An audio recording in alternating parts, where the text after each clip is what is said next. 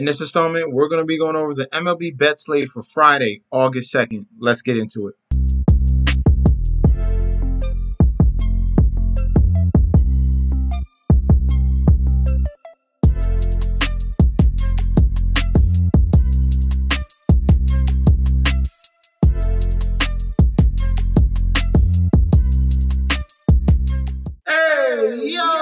Welcome back to the channel. It's your boy Chef D, and I'm here to bring you the winning ingredients for our Friday, August 2nd MLB bet slate we got going on. But before we deep dive into that, don't forget to like, comment, and subscribe to the channel. Make sure you follow me on Instagram and Twitter at MetsNetsJetsD. Don't forget about that TikTok at Chef_D91, and don't forget about that Patreon. Right now, we're at the homepage of the YouTube channel, currently at 7.46 thousand subscribers. This is the road to 10K, and we are well on our way because you guys are showing up each and every single day.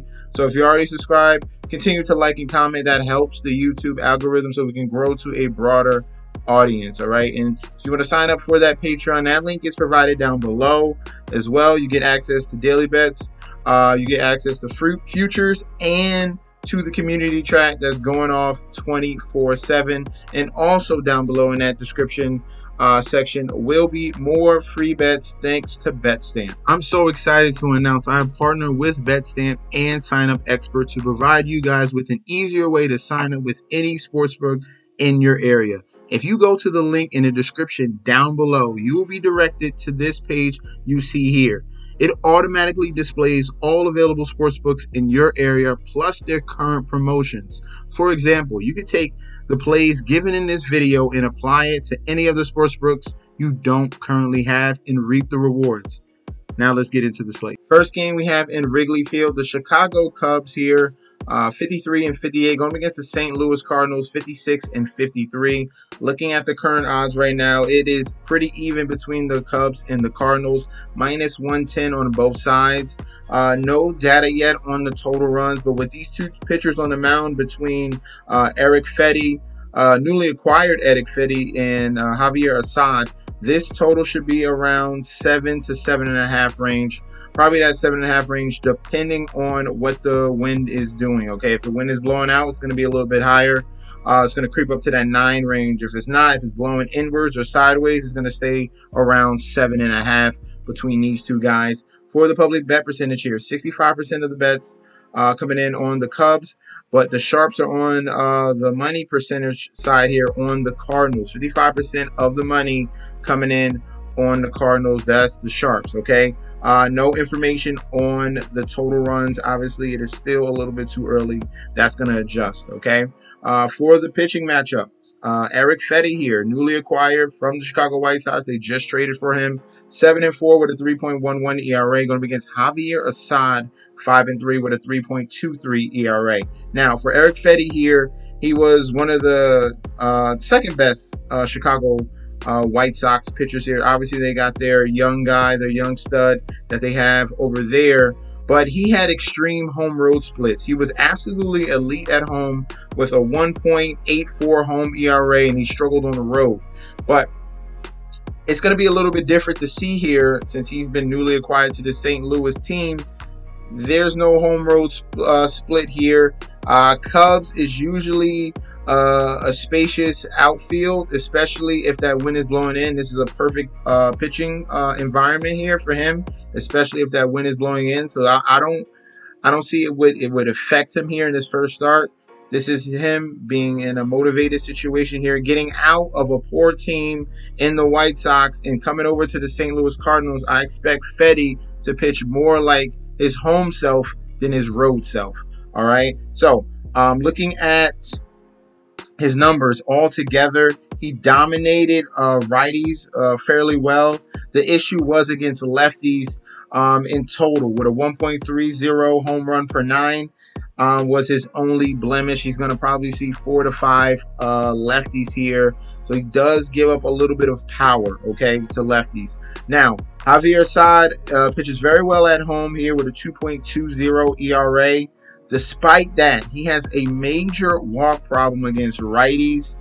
His walk rate was at 17%. That is, anything above 10 is drastic. All right, that means you're giving teams opportunities to get men on base. That does not bode well. And against righties, he had a 1.57 whip, and the xFIP was 6.37 as well. So cause of concern here with Javier Assad, even at home. So in this spot here, I'm going to be going with the Cardinals on the money line for the total. Once it comes out, I'm going to be taking the under on the total between these two guys. I don't think things get wild and crazy here, but I do think that the Cardinals can get to Javier Assad with their right-handed bats. In PNC Park here, Pittsburgh Pirates 55 and 53, going up against the Arizona Diamondbacks 58 and 51. Looking at the current odds right here, we have road favorites Diamondbacks minus 135 on that money line, with the comeback of the Pirates at a plus 110. Total runs set at 8.5. For the public bet percentage here, heavy on the side of Arizona, 84% of the bets, 96% of the money on the D-backs here. Total runs here, 94% of the bets, 95% of the money towards the over 8.5. All right, very interesting to see here. We have two strong pitchers here in Brandon Pfaff, 5 and 6 with a 3.92 ERA, and Luis Ortiz, 5 and 2 with a 2.75 ERA. Okay, now for Brandon Pfaff, he does have a little bit of a worse ERA on the road, 4.29 ERA. None too crazy, but just some cause of concern here, despite the fact he is very good against righties, and that's the benefit here. The majority of this Pirates lineup will be righty, okay? Low whip, low average to righties. His issue is against lefties. A 1.16 home run per 9 against lefties, a 283 batting average, and a 1.48 whip. The benefit here is he's only going to see 3 lefties. So really depending on that lineup, most likely he's only going to see 3 lefties, and that's going to be a benefit to him. Luis L. Ortiz here, he's been solid so far this year, 5 and 2, great ERA. The ERA is the same on the road and at home at 2.7. Okay, but nothing really blows me away with looking at his numbers. A 17% K rate to righties, 20% K rate to lefties. He relies on ground balls and flyouts. Nothing too crazy here. And he just faced his team. Literally, he just faced the Diamondbacks. 5 innings pitched, 3 earned runs, 1 home run, 3 walks, and 4 Ks. Okay, so this is the second time around seeing the same guy that doesn't have really dominant stuff, and that's why I can lean towards the Diamondbacks in this spot here. Brandon Pfaff, I see as the better pitcher. He's not going to see many lefties in this lineup. I like the Diamondbacks on the money line, and I like the over 8.5 runs. I think the Diamondbacks can get to Ortiz in this specific start here. In Yankee Stadium here, we have the New York Yankees 65 and 45 against the Toronto Blue Jays here 50 and 59. We have a AL East battle on our hands here. Yankees home favorites minus 165 with the comeback of the Blue Jays at a plus 135. Total runs set at 9. All right, for that public bet percentage, we have 95% of the bets, 94% of the money on the Yankees. Total runs and 94% of the bets, 95% of the money towards the total over 9 runs. All right, interesting matchup here. Starting pitching, Kevin Gausman 9 and 8 with a 4.44 ERA, going up against Marcus Stroman here 7 and 5 with a 3.64 ERA. Now Gausman does pitch much better on the road. He has huge home road splits, a 2.34 road ERA compared to a 6.39 home ERA. He has a low whip and average to both lefties and righties here. His blemish on the road usually is to righty power, 1.59 home run per 9. But the Yankees have absolutely dominated Kevin Gausman this year, and he faced him 3 times already. So in the starts against the Yankees, all right, we had this one on the 30th of June. 4 innings pitched, 7 earned runs, 1 home run, 5 walks, and 7 Ks. That was a poor performance there. If we go into April, He gave up, this was another losing effort, 5 innings pitched, 1 earned run, 3 walks, and 6 Ks. So you see a high number of walks here. He is striking them out decently. And then earlier in that month of April, this was an absolute bombshell here. And this was on the road in Yankee Stadium here. Similar situation, 1 1/3 innings pitched. 5 earned runs, 2 home runs, 2 walks, and no strikeouts. So it doesn't matter here. They have been able to get to Kevin Gausman here. For Marcus Stroman on the other side here, he is worse at home with a 4.87 ERA. He pitches much better on the road. So if we're looking at him, his issues are his home run numbers here versus lefties, a 2.10 home run per 9, a 1.44 whip, and the xFIP is at 5.09. He's given up a 13% walk rate. So opportunities here for those left-handed bats in the Toronto Blue Jays to get on base. And versus righties, he has a home run problem at a 2.64. So home runs galore here, either lefties and righty in Yankee Stadium here. If we're going to a scenario that was similar to this situation here earlier in the season in April, this was in Yankee Stadium. It was 6 innings pitched, no earned runs, no home runs, 1 walk, and 6 Ks. So far this year, he has had not much of a big problem here going up against the Toronto Blue Jays. Earlier in June, 4 innings pitched, only 3 earned runs, 3 walks, and 3 Ks. That was a winning effort there. So I'm going to be leaning here to the side of the New York Yankees. I think that the Yankees can get to Gausman. They've been doing that each and every time in 3 starts already. Stroman, looking at the numbers, this could be a situation where he could give up some runs, especially in that home run department. He's given up above 2 home run per 9 to lefties and righties. So give me the Yankees on the money line, but definitely, I love the over 9 runs in here. We see opportunities here for Gausman, and we see opportunities here with Stroman. Both of these offense can get to either pitcher. So Yankees money line and over 9 runs. In progressive fields here, Cleveland Guardians. They are currently 66-42, going to be against the Baltimore Orioles, 65-45. Looking at the current odds here, Baltimore Orioles road favorites -125 on that money line, with the comeback of the Guardians at a +105. Total runs set at 9. For that public bet percentage, 53% of the bets coming in on the Orioles, 66% of the money coming in on the side of the Cleveland Guardians here. That's the sharp money coming in heavily on the side of the home dog. Total runs here, 93% of the bets and 93% of the money towards the over 9 runs. Now with this pitching matchup here, I'm going to go with ESPN. Yahoo has a different picture here, but ESPN usually is trustworthy. Carlos Carrasco is going up against Dean Kramer. Dean Kramer 4-7 with a 4.20 ERA, a 1.23 WHIP. Carlos Carrasco 3-9 with a 5.68 ERA and a 1.40 WHIP. Now Kramer has been better on the road with a 3.05 ERA. He's had some struggles at home, but this is a spot in a situation where he's going to be in a little bit of a benefit here on the road. He's given up a very low whip and average to both lefties and righties. His issue here is going to be lefty power from the Cleveland Guardians here, and they can go heavily on the left-handed bats. So left-handed home run per 9 is at a 1.42 that he's given up. Now Carlos Carrasco, he's been bad all year long. He has been pitching a little bit better right before the All-Star break and a little bit after the All-Star break, but his numbers in total here, road and home, is above a 5 ERA, all right? Last time he did face the Baltimore Orioles, it was 5 innings pitched, only 2 earned runs, 1 home run, 2 walks, and 3 strikeouts. Looking at the full BVP, the Orioles have struggled against Carlos Carrasco.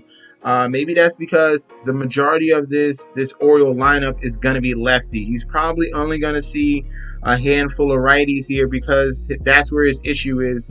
Home run per 9 against righties at a 2.42. So he's giving up major power to right-handed bats. But the Orioles going to probably throw out 1 to 2 right batters, okay? So that's going to be the question mark here. What kind of lineup that they come out with to counteract Carlos Carrasco and take advantage of his poor pitching that we've seen for the majority of this year. It's a guy that's given up a big home run number in this spot. So what I'm going to be leaning towards here in this one, Kramer, better on the road, low whip, low average. Give me the Orioles on the money line in this one. If I had to consider over and under, I would go with the over 8.5 runs. Just looking at the home run numbers on both sides, Carlos Carrasco is a guy that can get lit up quick and fast in a hurry. And the Orioles type of offense here, especially with the acquisition of Eli Jimenez here, can get to him. So give me the Baltimore Orioles on the money line in the over 8.5 runs. In a Globe Life Park here, we have the Texas Rangers 52-57 going against the Boston Red Sox 57-50. We have the Red Sox as road favorites, -120 on the money line with the comeback of the Rangers at a +100. Total runs set at 8.5. For that public bet percentage, 88% of the money, 88% of the bets, 100% of the money on the Boston Red Sox. Total runs, 92% of the bets, 95% of the money here on the over 8.5 runs. All right. Now for this pitching matchup here, Cutter Crawford has been absolutely phenomenal this season. Bright spots against the Yankees. And we have some really good performances coming out of Crawford as of late. 6-8 so far, 3.60 ERA. Jose Urena 3-5 with a 3.07 ERA. Crawford, his strong suit has been on the road with a 3.07 ERA, a low whip and average to both lefties and righties. He's given up a power issue on the road, okay? Versus lefties, a 2.30 home run per 9, and against righties, a 1.32 home run per 9. And there's a ton of power here in this Texas Rangers lineup. Jose Urena on the other side has been absolutely elite. It doesn't matter if he's been a starter, which he was at the beginning of the year, while Max Scherzer was out, and also in long relief when Max Scherzer came back. He's been good no matter what, and his home ERA is at a 1.17. So great numbers across the board here, lefties and righties, low average, low whip. And you got his strong suit here at home where he really is dominant. I'm going to be going with the underdog here, home dog in the Rangers. Give me them +100 on that money line. And for this game, I'm going to go under the total here, under 8.5. I think Urena does fine. Cutter Crawford is a good pitcher, especially on the road. He might give up a home run here or there. So I like the under 8.5 and Rangers money line. In Angel Stadium here, we have the LA Angels 47-61 going against the New York Mets 57-51. Mets are road favorites, -145 on that money line with the comeback of the Angels at a +120. Total runs set at 9. All right. For the public bet percentage here, 85% of the bets, 82% of the money on the side of the New York Mets. Total runs, 88% of the bets, 84% of the money towards the over 9 runs. Paul Blackburn 4-2 with a 4.41 ERA. Tyler Anderson 8-9 with a 2.96 ERA. We have a lefty versus righty matchup here, and the Mets are top 5 in the league against opposing lefties. Tyler Anderson has been pretty solid this year, all right? He's been impeccable this season, better on the road than he has been at home. But at home, his ERA is at a 3.88, okay? So a little bit more struggles here on the road for Tyler Anderson. You got to factor that in, plus with the fact that the Mets are very good against lefties. So we're going to be seeing a situation here where Tyler Anderson will get tested with this lineup of the New York Mets who are red hot right now. Paul Blackburn on the other side just faced this Angels team. He was newly acquired here during the trade deadline from the Oakland A's to the New York Mets here. And in that game, it was 5 innings pitched, 4 earned runs, and 2 home runs. This is a guy, this is a righty here that can't pitch to opposing righties. I usually avoid those guys, okay? Right now, looking at his number against opposing righties, a 2.08 home run per 9, a 281 batting average, a 1.57 whip, xFIP at 5.10. He's going to see at least 6 righties in this lineup from the Angels. All right, so this spot here, definitely viable for the home dog Angels. I'm definitely liking the total on the over. I expect the Mets to hit Tyler Anderson because he's a lefty, and I expect the Angels to get to Blackburn because they already faced him and he can't pitch the righties. So top play here is going to be over 9 runs. If I had to choose a winner, I would slightly lean towards the Angels and the plus money at home, plus 1.5, right, at a very good number at a -150. Last but not least here, we have the Seattle Mariners and T-Mobile Park here, 57-53, going against Philadelphia Phillies, 65-43. Looking at the current odds here, Mariners are slight home favorites, -115, with the comeback of the Phillies at a -105 here. Total run set at 8 for the public bet percentage. 83% of the bets, 87% of the money, all over the Philadelphia Phillies here, coming off that poor performance against the New York Yankees. Total runs here, 94% of the bets, 93% of the money on the over 8 runs. For this matchup here, Tyler Phillips, 3-0 with a 1.80 ERA, going against Brian Wu, 4-1 with a 2.35 ERA. Both of these young pitchers here have been outstanding. All right, Tyler Phillips is new to the game, a little bit newer to the game here, but Brian Wu pitched with the Mariners last year, was phenomenal, and is keeping that run going. He's been elite at home with a 1.27 ERA. His weakness is against lefties. His raised numbers is against lefties across the board. He's going to see 4 very good to solid lefties here in this lineup for the Philadelphia Phillies. Phillips on the other side here, small sample size since he just came up and pitching for the Phillies here, has been really good.